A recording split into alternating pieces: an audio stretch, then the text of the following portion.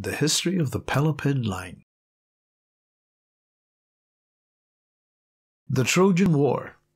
The families of Agamemnon and Menelaus are central figures to the events of the Trojan War. The kidnapping of Helen of Sparta by Paris of Troy is the human casus belli of the Trojan War. Agamemnon rallied around him the Achaean kings in support of his brother Menelaus, and so began the 10-year conflict known as the Trojan War. The divine or Olympian casus belli is different from the excuse given by the Atreidae, and has to do with a prophecy about Zeus. Zeus was informed, some say by Themis, others by Prometheus, that one day he would be surpassed and overthrown by one of his children. Zeus had himself overthrown his father Kronos, who had likewise overthrown his father Uranus. The kidnapping of Helen of Sparta by Paris of Troy is brought about because of what is known as the Judgment of Paris, which is in itself part of a plan within a plan by Zeus. Zeus wished to stop the gods interbreeding with mortals who were becoming too numerous on the earth. He had decided to rid the world of many of the semi-divine heroes and demigods that were a result of this interbreeding between gods and mortals. This, coupled with the desire to solve his oracular problem of a son who may surpass him, by killing said son, led Zeus to conceive of the Trojan War. In another version of the story, Zeus created the Trojan War so that the generation of heroes and demigods might be elevated to legendary status. How he started this war was with the wedding of Thetis and Peleus. Zeus invited all of the gods and many other guests besides, but deliberately ordered Hermes to leave the goddess Eris off the guest list. Zeus knew that this would anger Eris, and that being true to her nature, she would then cause absolute chaos amongst the guests. Eris, enraged at being excluded from the wedding, took one of the golden apples of the Hesperides and carved onto it the phrase, "To the fairest." Eris then threw the apple into the wedding, where it was immediately seized and fought over by the goddesses Hera, Athena, and Aphrodite.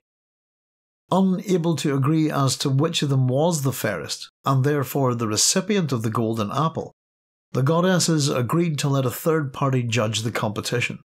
They turned to Zeus to be the arbiter of their contest, but he wisely refused to provide judgment for the three, and suggested that a mortal called Paris perform the task.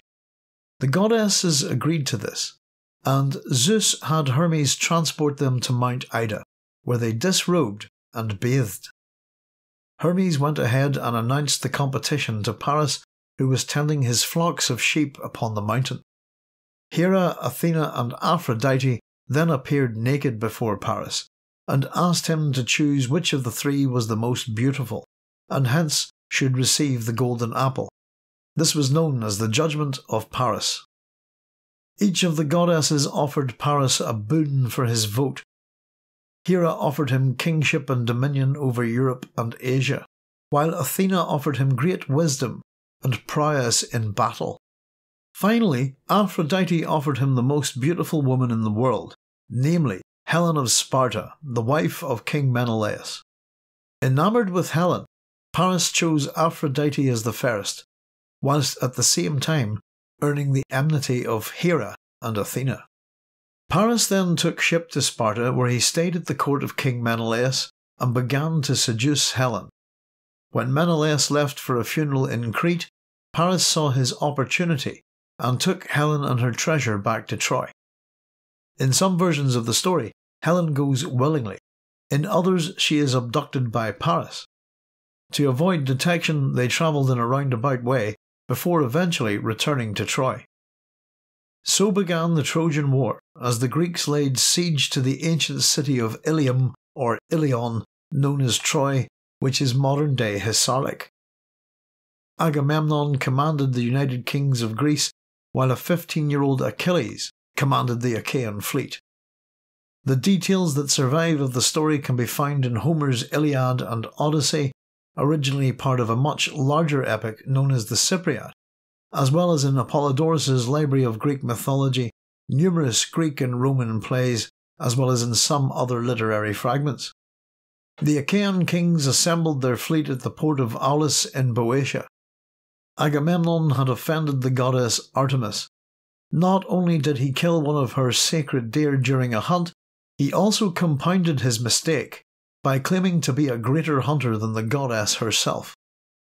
Artemis in return caused the winds and the sea to be still, leaving the Greek war fleet of 1,000 ships becalmed in the harbour. The prophet and seer Calchas, who was an ornithomancer, determined that the fleet would remain becalmed until Agamemnon sacrificed his most beautiful daughter. The victim was to be his child, Iphigenia.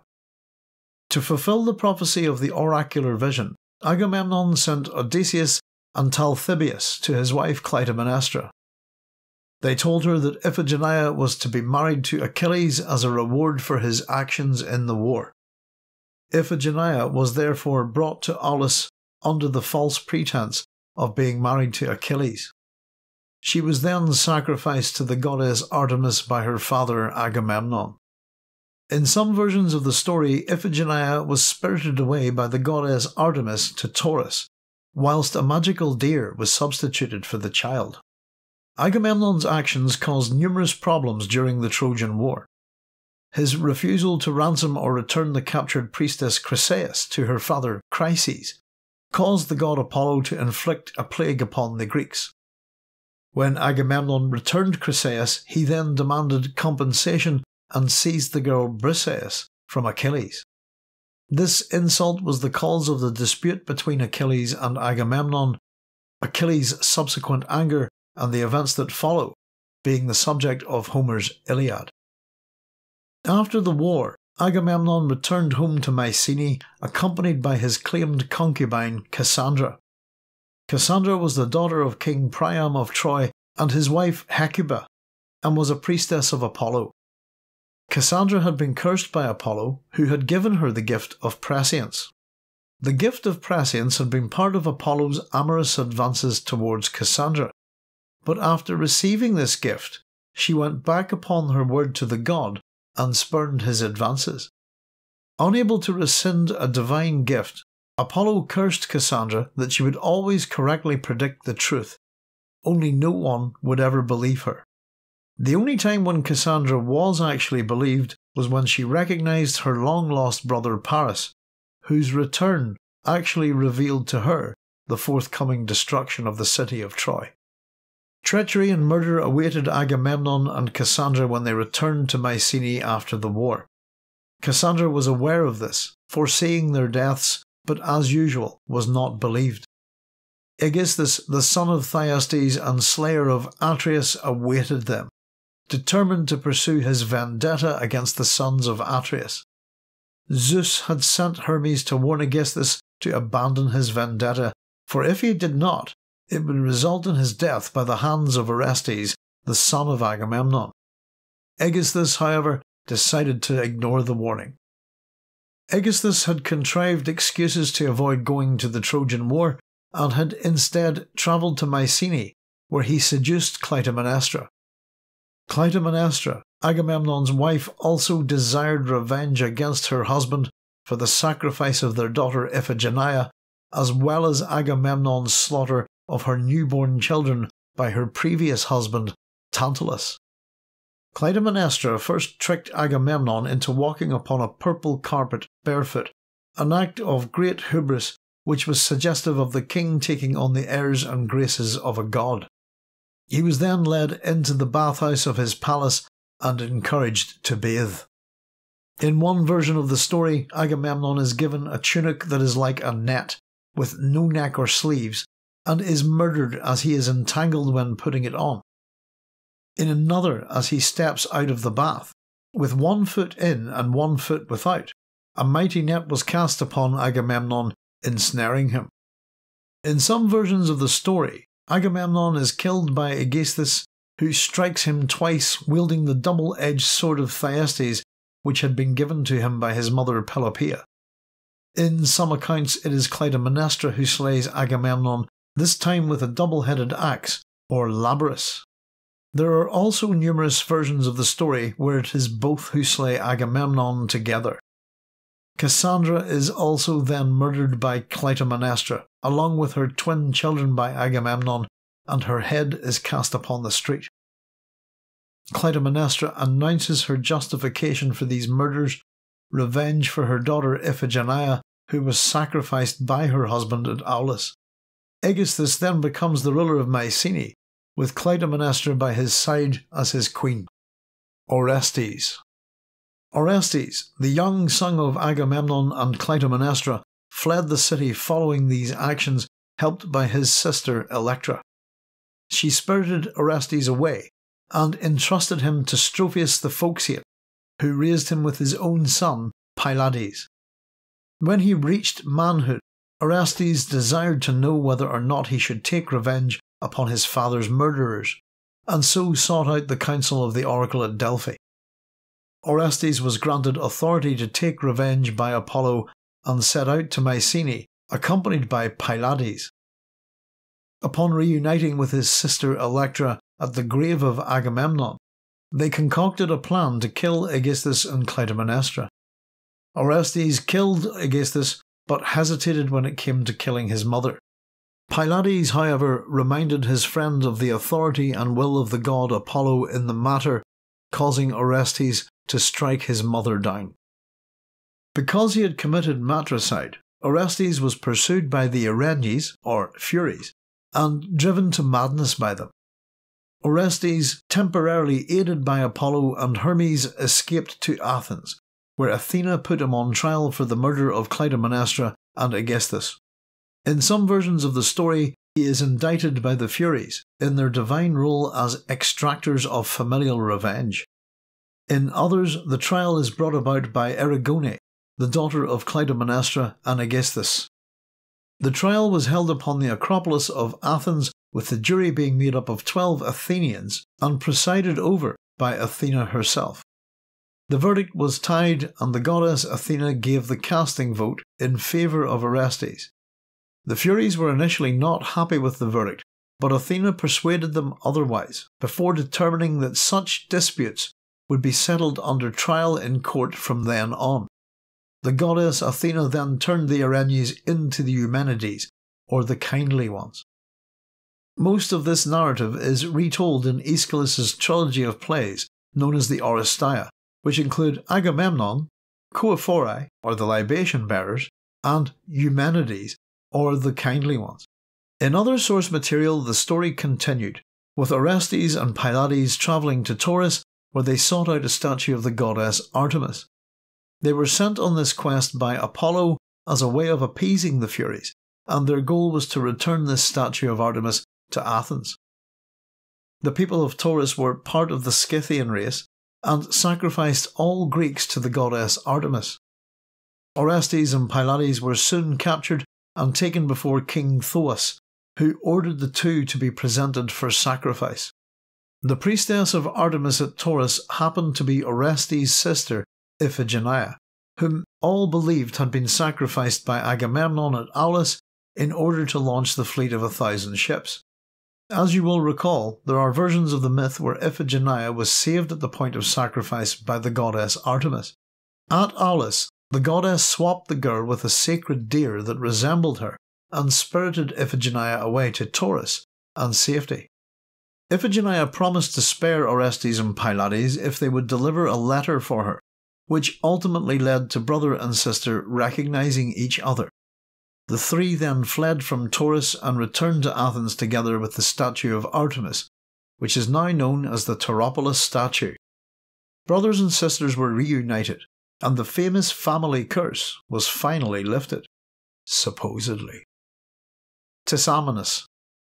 Orestes went on to kill Alite, the son of Aegisthus and Clytemnestra, who had taken control of Mycenae. Orestes married Hermione, his cousin, by whom he had a son called Tisamenus, and his companion Pylades married Electra. Orestes himself is said to have died from snakebite and was the subject of worship in hero cults.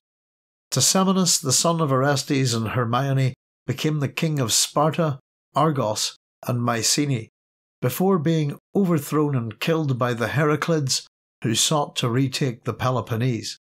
With the death of Tisamenus, the kingdoms were divided amongst the sons of Heracles, and the rule of the Pelopid Line came to an end. Menelaus and Helen. After leaving Troy, Menelaus, the brother of Agamemnon, encountered a devastating storm which destroyed much of his fleet and killed many of his men. After being driven away from Attica, his ships sailed along the coasts of Libya, Phoenicia, and Cyprus, until he eventually arrived in Egypt with only 5 ships remaining. Here it is said that at the court of King Proteus of Egypt, Menelaus discovered his wife Helen. She had been spirited away by Hermes under orders from Zeus, and the Helen who accompanied Paris from Troy was actually a doppelganger forged from clouds.